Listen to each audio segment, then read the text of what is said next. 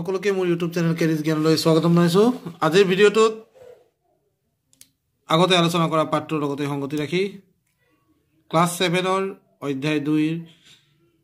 কাৰ্য নং 6 লৈকে আলোচনা কৰা হৈ গৈছে। এতিয়া মই 6, 7 আৰু 8 আলোচনা কৰা হৈছে। গতিকে এতিয়া 9 নম্বৰ অংশটোলৈ যাওঁ। 9 নম্বৰ অংশটোত কি আছে তোমালোকে চাই ল'বা, আৰু যিসকলে ভিডিঅ'টো প্ৰথমবাৰ চাই আছা চেনেলটো ছাবস্ক্ৰাইব কৰি ল'বা, যাতে এই কিতাপখনৰ সকলো সলিউশন বা সমাধান তোমালোকে পাই থাকিব পাৰা। কাৰ্য নম্বৰ 9 অৰ্থাৎ কাৰ্য নং 9 ৰ প্ৰশ্নটো হ'ল মান নিৰ্ণয় কৰা। এতিয়া তোমাক ইয়াত মান নিৰ্ণয় কৰিব দিছে 2 বিয়োগ 4/3 ৰ 2/1 অংশ। এতিয়া এই প্ৰশ্নটো কৰোঁতে সদায় কি হয়, এটা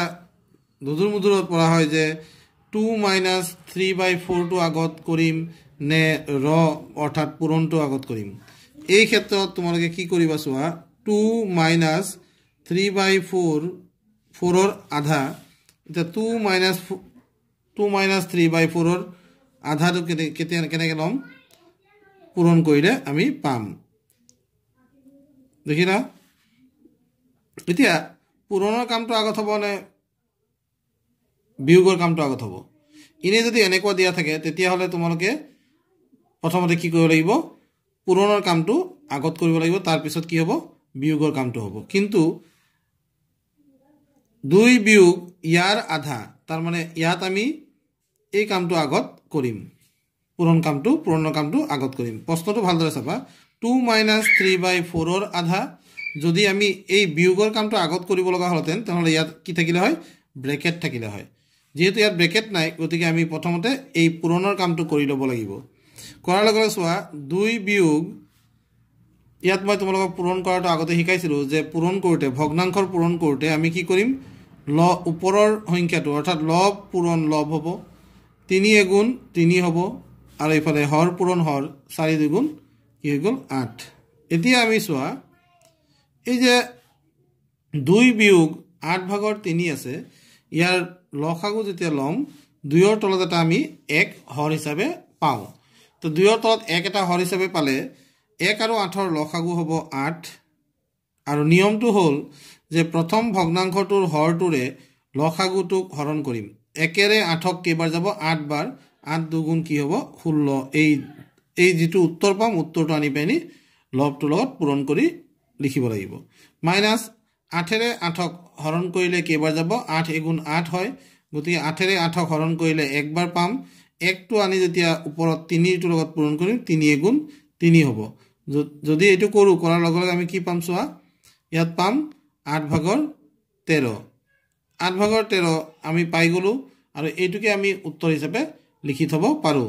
যদিও কিছু ক্ষেত্ৰত তোমালোকে এইটোক মিশ্ৰ ভগ্নাংশলৈও ৰূপান্তৰিত কৰিব পাৰা। যদি মিশ্ৰ ভগ্নাংশত লিখিব বিচাৰা তেতিয়াহ'লে তোমালোকৰ উত্তৰটো কি হ'ব, 8ৰে 13ক যাব এবাৰ, 8 এগুণ 8,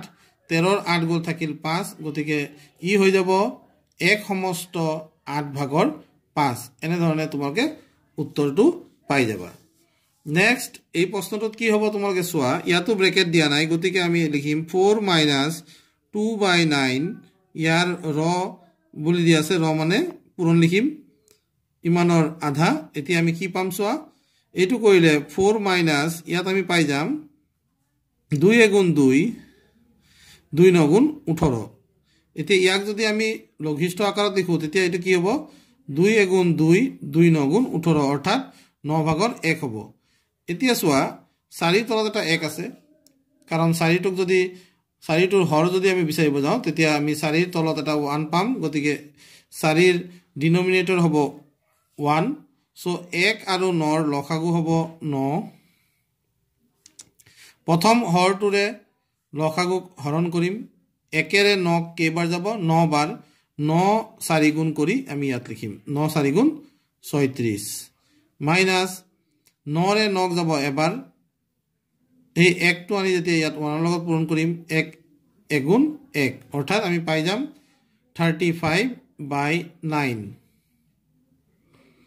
35/9 পোৱাৰ লগে লগে আকৌ কোৱাৰ দৰে যদি মিশ্ৰ ভগ্নাংশত লিখিব খোজোঁ তেতিয়াহ'লে 3 সমস্ত 9ৰে 35ক কেইবাৰ যাব 3বাৰ 9 3 গুণ 27 গতিকে ইয়াত থাকি যাব কিমান 8 থাকি যাব অৰ্থাৎ 9 ভাগৰ 8 হ'ব 3 সমস্ত 9 ভাগৰ 8 হ'ব ইয়াৰ ফাইনেল এনসাৰ ঠিক সেইদৰে 10 নম্বৰ কাৰ্যটোলৈ যাওঁ 10 নম্বৰ কাৰ্যটোত তোমালোকে চোৱা হৰণ কৰিবলৈ দিছে হৰণ কৰিবলৈ দিয়া অংকবিলাক তোমালোকে ধ্যান দিবা হৰণ কৰোঁতে তোমালোকে আকৌ লসাগু গসাগুৰ কথাটো মনত ৰাখিবা হৰণ আৰু পূৰণ কৰোঁতে লসাগুৰ কথাটো নাহে মই যোৱা পৰীক্ষাটো যেতিয়া ভিডিঅ'টো দিয়াৰ আগতে যোৱা পৰীক্ষাত যেতিয়া প্ৰশ্ন দিছিলোঁ প্ৰায় বেছিভাগ ছাত্ৰ-ছাত্ৰীয়ে যোগ বিয়োগত ইমানেই সোমাই গৈছিল যে পূৰণৰ অংকটো লসাগু লৈ পেনি ভুল কৰি দিছিল অংকটো এতিয়া 5 ভাগৰ 3 হৰণ আছে হৰণটো নিলিখি মই পূৰণ লিখিছোঁ দেখিছানে পূৰণ লিখি দিয়াৰ লগে লগে কি হৈ যাব ইয়াৰ প্ৰতিক্ৰম লিখিব লাগিব 2 ভাগৰ 1 আছিল আমি ইয়াক কি লিখিব লাগিব 1 ভাগৰ 2 আৰু এতিয়া এইটো কৰাৰ লগে লগে আমি কি পাম চোৱা 5 গুণ 5 হৰ হিচাপে আমি 5 পাই গলো 3 2 গুণ আমি পাই যাম 6 আৰু ইয়াক যদি মিশ্ৰ ভগ্নাংশত লিখিবলৈ যাওঁ তেতিয়া 5 ৰে 6 যাব এবাৰ 5 গুণ 5 6 ৰ 5 গৈ থাকিল 1 অৰ্থাৎ 1 সমস্ত 5 ভাগৰ 1 হ'ব year final answer next question number 2 কাৰ্য নং 10ৰ কুৱেশ্যন নম্বৰ 2 2 ভাগৰ 1 হৰণ 5 ভাগৰ 3 দি আছে ইয়াক আগৰ দৰে যদি মই কৰিব যাওঁ ইয়াত 2 ভাগৰ 1 লিখি ললো হৰণটোক মই পূৰণ লিখি দিয়াৰ লগে লগে এই ভগ্নাংশটো উল্টা হৈ যাব 5 ভাগৰ 3 আছিল ই 3 ভাগৰ কি হৈ যাব 5 হৈ যাব হোৱাৰ লগে লগে তোমাৰ উত্তৰটো কি হ'ব চোৱা 2 3 গুণ 6 পালা 1 5 গুণ 5 পালা তোমাৰ এনসাৰ হৈ যাব 6 ভাগৰ 5 এটো যেহেতু প্ৰকৃত ভগ্নাংশ ইয়াক আৰু মিশ্ৰ ভগ্নাংশত নিব নোৱাৰিম ওপৰটো ডাঙৰ হলেহে আমি মিশ্ৰ ভগ্নাংশলৈ লৈ যাব পাৰো কিন্তু ওপৰটো যদি সৰু হয় তেতিয়া আমি মিশ্ৰ ভগ্নাংশলৈ নিব নোৱাৰো এতিয়া এটা মিশ্ৰ ভগ্নাংশক হৰণ কৰিব দিছে 5 ভাগৰ 3 ৰে ইয়াক যদি আমি কৰিবলৈ যাওঁ কি হ'ব 2 সমস্ত 2 ভাগৰ 1 ইয়াক আমি লিখিলে কি হ'ব 2 সমস্ত 2 ভাগৰ 1 যেতিয়া আমি মিশ্ৰ ভগ্নাংশৰ পৰা অপ্ৰকৃত ভগ্নাংশ বনাম তেতিয়া হৰটো 2 2 এ থাকিব 2 2 গুণ 4 4 একে 5 অৰ্থাৎ 2 ভাগৰ 5 হৈ যাব হৰণটো আমি পূৰণ লিখি দিম পূৰণ লিখাৰ লগে লগে ইয়াত কি হৈ যাব চোৱা 5 টো ওপৰলৈ যাব আৰু 3 টো তললৈ আহিব এতিয়া এইটো কৰাৰ লগে লগে চোৱা কি হ'ল 5 5 গুণ 25 পালো আমি আৰু 2 2 3 গুণ 6 পালো ইয়াক যদি আমি মিশ্ৰ ভগ্নাংশত লিখিবলৈ যাওঁ 6 ৰে ইয়াক যাব 4 বাৰ 6 4 গুণ 24 25 ৰ 24 গল থাকিল 1 আৰু তলত 6 আছিলেই অৰ্থাৎ 4 সমস্ত 6 ভাগৰ 1 হ'ব ইয়াৰ ফাইনেল এনসাৰ নেক্সট এটা ধুনিয়াকে জানি থোৱা কথা দিছে জানি লওঁ আহা দশমিক সংখ্যাবোৰ 10ৰ ভেটিৰ ওপৰত প্ৰতিষ্ঠিত এটা বস্তু 10 ভাগ কৰি এভাগ ললে 10 ভাগৰ 1 অংশ পাওঁ ইয়াক দশমিকত 0.1 ৰে প্ৰকাশ কৰা হয় সেইদৰে কোনো এটা বস্তুৰ 100 ভাগ কৰি এভাগ ললে 100 ভাগৰ 1 হয় আৰু দশমিকত লিখা হয় 0.01 একেদৰে এটা বস্তু 1000 ভাগ কৰি এভাগ ললে 1000 ভাগৰ 1 হয় আৰু দশমিকত লিখা হয় 0.001 এতিয়া কাৰ্য নং 11ত যাওঁ আৰু কাৰ্য নং 11ত যেটো দিছে আমি হেতু কৰিবলৈ চেষ্টা কৰো কাৰ্য নং 11ত দিছে মান নিৰ্ণয় কৰা 1 নম্বৰত কৈছে কোনটো ডাঙৰ লিখা ক নম্বৰত আছে 0.1 নে 0.001 এই দুটাৰ ভিতৰত কোনটো ডাঙৰ লিখিব লাগে এতিয়া আগত পঢ়া টুকাটোত আমি পাইছো যে 0.1 মানে হল 0.1 মানে এটা বস্তুৰ 10 ভাগ কৰি 1 ভাগ আৰু ঠিক সেইদৰে 0.001 মানে হল এটা বস্তুক 1000 ভাগ কৰি এভাগ এতিয়া একেটা বস্তুক যদি 10 ভাগ কৰা আৰু 1000 ভাগ কৰা কোনটো ভাগ সৰু হ'ব 1000 ভাগটো কি হ'ব সৰু হ'ব গতিকে ডাঙৰ কোনটো হ'ব 0.1 টো ডাঙৰ হ'ব তোমালোকে বুজিবা ঠিক এনেকে এটা বস্তুক 100 ভাগ কৰি তাৰ 5 ভাগ লোৱা আৰু এটা বস্তুক 10 ভাগ কৰি 5 ভাগ লোৱা কোনটো ডাঙৰ হ'ব 10 ভাগ কৰাটো কি হ'ব ডাঙৰ হ'ব 10 ভাগৰ 5 ভাগটো ডাঙৰ হ'ব ঠিক এনেকে ইয়াত আছে 0.07 নে 5.00 5 এতিয়া 0.07 ইয়াত আমাক দিয়া আছে এটা বস্তুৰ 100 ভাগ কৰি 7 ভাগ লোৱা আৰু এটা বস্তুৰ 5টা গোটা অংশ ইয়াত আছে দেখিছানে গতিকে ইয়াত গোটা অংশ কি আছে 0 আছে ইয়াত গোটা অংশ 5 আছে গতিকে 5.007 এই সংখ্যাটো ডাঙৰ হ'ব মই ডাঙৰটো সোঁফালে লিখি দিছো ঠিক এনেকৈ তোমালোকক ইয়াত দিছে দশমিক ব্যৱহাৰ কৰি টকাত প্ৰকাশ কৰা 5 পইচাক যেতিয়া আমি দশমিক ব্যৱহাৰ কৰি টকাত প্ৰকাশ কৰিম তোমালোকে মন কৰিবা যে 100 পইচা মানে 1 টকা 1 টকা গতিকে তোমালোকে মন কৰিবা যেতিয়া পইচাক টকালৈ ৰূপান্তৰিত কৰিব লাগে তেতিয়া 100 ভাগ কৰিব লাগিব অৰ্থাৎ 5 পইচাক যেতিয়া টকা লিখিম তেতিয়া ই হৈ যাব 100 ভাগৰ 5 কি টকা অৰ্থাৎ ইয়াক দশমিকত লিখিলে কি হৈ যাব 100 ভাগৰ 5 মানে কি হয় 0.05 টকা ঠিক এনেকৈ 235 পইচাক যেতিয়া আমি টকালৈ নিম তেতিয়া 235ক আমি 100ৰে ভাগ কৰিম 100 ভাগৰ 235 টকা তাৰ মানে কি হ'ব চোৱা ইয়াত দুটা শূন্য আছে দুঘৰ আগত দশমিক হ'ব সোঁফালৰ পৰা যেতিয়া হিচাপ কৰিম তেতিয়া ই হৈ যাব 2.35 টকা হৈ যাব দুটা দশমিক স্থান ইয়াত থাকিব 100ৰে হৰণ কৰিলে দুটা দশমিক স্থান থাকে 10ৰে হৰণ কৰিলে এটা দশমিক স্থান থাকে 1000 দি হৰণ কৰিলে তিনিটা দশমিক স্থান থাকে এই কথাষাৰ তোমালোকে পাহৰি নাযাবা 2 টকা 50 পইচা ইয়াক যেতিয়া লিখিব যাম ই হ'ব 2.50 টকা এটো হৈ যাব এনেকুৱা 2.50 টকা দুটা দশমিক স্থান থাকে বুলি কৈছো গতিকে দুটা অংকৰ আগফালে আমাৰ দশমিক আছে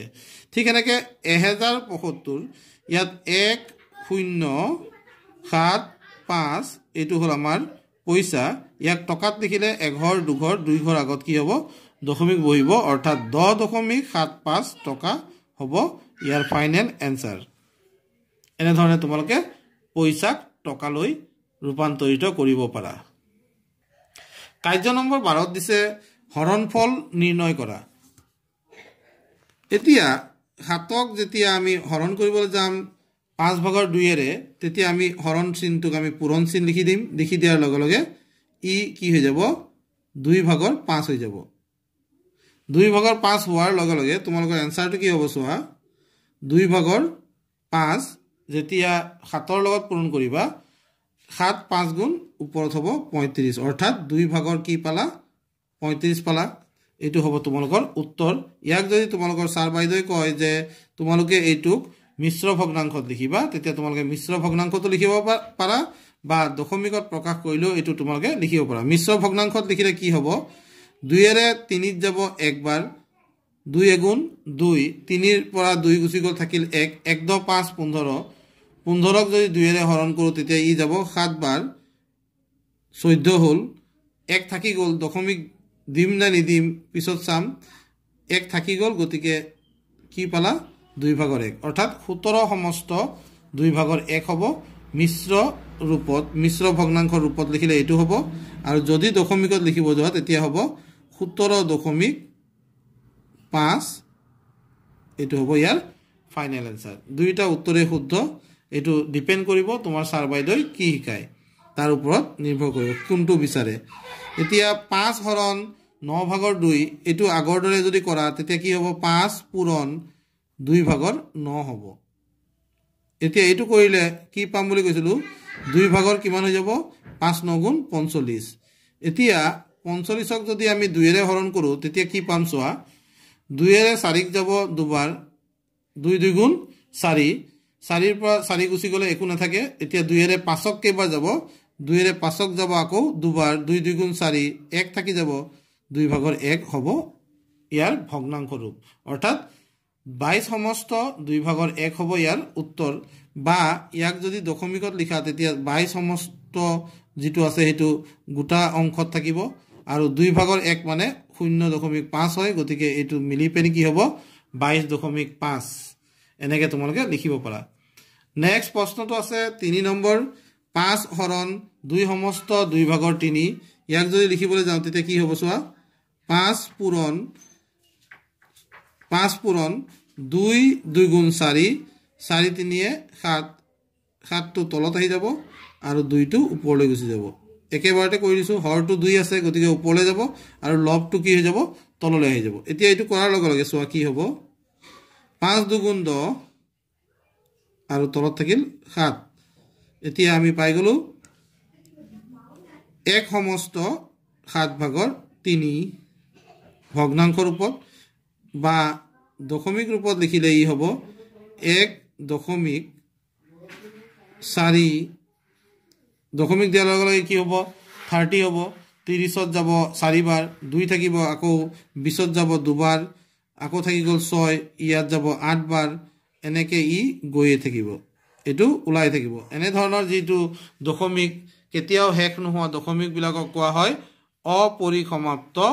দশমিক তো তোমালোকে মনত ৰাখিবা দশমিক দুই প্ৰকাৰ থাকে এটা হল পৰিসমাপ্ত যেটো হৰণ কৰিলে এটা সময়ত হি হেক হৈ যায় তাৰ পিছত বাকি একো নাথাকে আৰু এটা দশমিক থাকে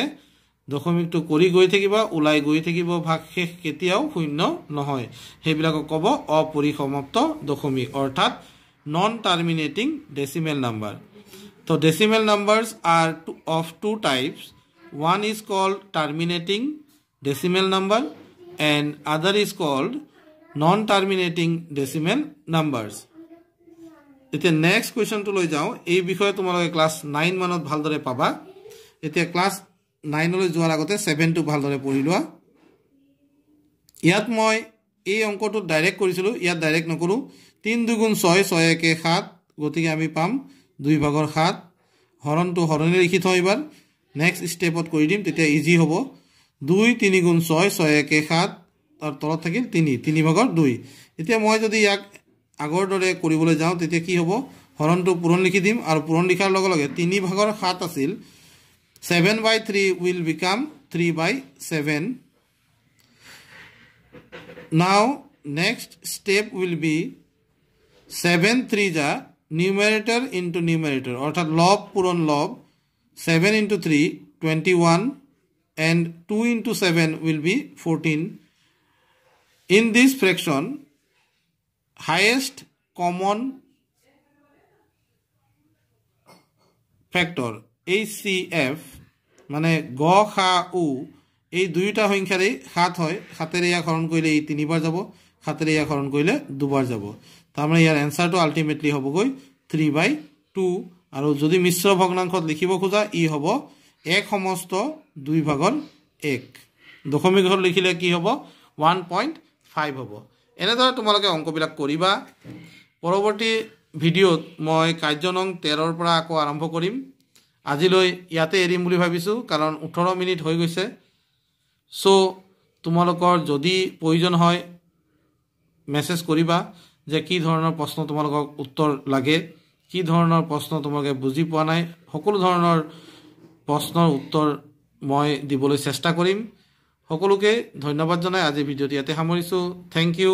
আৰু থ্যাংক ইউ বুলি কোৱাৰ আগতে মই তোমালোকক মোৰ ফোন নম্বৰটো দি দিও তোমালোকে মোক কোড পাবা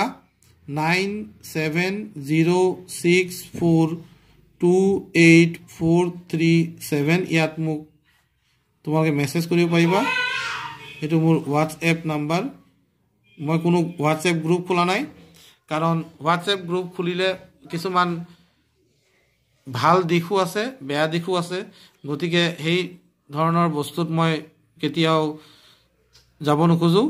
তোমালোকক মই পাৰ্সোনালি নম্বৰ দিছো এটো কাৰণে যাতে তোমালোকে যিসকলে লাষ্টলৈকে ভিডিঅটো চাইছা তেওঁলোকে তো নম্বৰটো পাবা আৰু হেই বুলিয়ে মই দিছো আৰু যদি ফোন কৰিব বিচাৰা ফোন কৰিলে মোৰ আৰু এটা নম্বৰ আছে 7002547209 ইয়াত মোক ফোন কৰিব পাৰে ইয়াত ফোন কৰিলে পাবা তুমি আৰু ইয়াত মেসেজ কৰিব পাৰা WhatsAppত so thank you once again bye bye